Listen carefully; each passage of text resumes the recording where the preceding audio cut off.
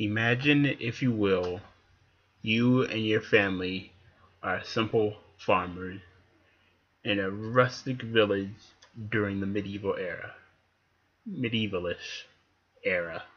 For all of your life, you work the land with your family. From dawn until dusk, this has been your life. This has been your life. And when dusk settles, you quickly run into your house, you prepare for supper and wait. Then, then at night, you begin to hear them, softly at first, walking outside your family house, but then they test your family's ward. You can hear the impact as they throw themselves at your family's wards to try to break them down. But luckily, the wards of your house repel them. These creatures are the demons that haunt the night, appearing at night, or sometimes even as the sun sets, and then plague the earth until the sun rises again. Immune to nearly all types of weapons, these creatures have stalked since as long as anyone can remember. This is the world of demons and magic, a world where humanity hides behind their wards and are terrified of the night. This is the world of the Demon Cycle. The Demon Cycle is a 5-book series, starting with The Warded or Painted Man, depending on where you live, and ending recently with The Core. The series has 3 main protagonists: Arlen Bells, Alicia Paper, and Roger N. But it gains a few more POVs as the story goes on. The book series is very grimdark and at first has very little magic, but then towards the end of the series it becomes less grimdark and more epic fantasy. But before I get into my more subjective opinion of the series, I want to add a few more notes. The series has a bunch of sexual things, events related to it.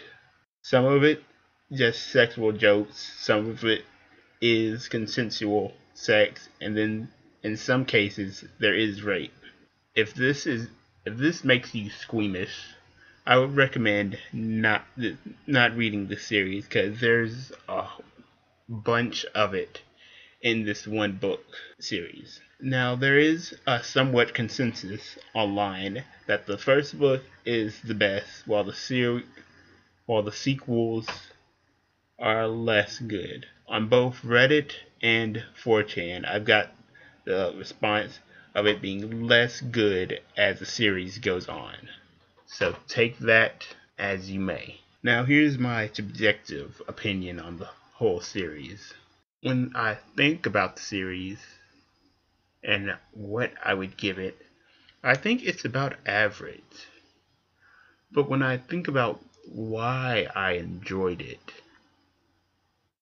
the answers really are hard to think about. I don't really remember it that well. I would have to go back and read it to give it an overall rating. But I would say definitely read the first book because I do remember some of that, most of it in fact. And I enjoyed it, even if it is grimdark and I'm sort of not liking it at all, grimdark at all. But I would say read the first book and try the second book. If you can't get into the second book, just pretend like it ended on the first book and then everything is good. So that's kind of my opinion. Read the first book, try the second one, and if that catches your interest, you can read the rest of the series. But thinking on the series as a whole, there's not much I really enjoyed throughout it, except for book 1, parts of 3, and some of book 5. So that's really it. Book 1's great, book 3 is good, book 4 is terrible, book 2 is alright, book 5 kind of good. So, not really selling this book well, but yeah. Thank you for watching this. Have a good day. I hope you do well in whatever you try to do. And goodbye.